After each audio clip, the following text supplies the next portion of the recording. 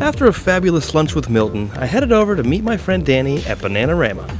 She's also from Bangor, Maine, so when I found out she was here on vacation, I told her I'd swing by to bug her. She's hanging out at the bar with her dad Anthony. But since I started out the day drinking rum, I figured I should head down to the beach and drink some coconut water. For a coconut fresh off the tree, as well as 2 beef empanadas, it was $5.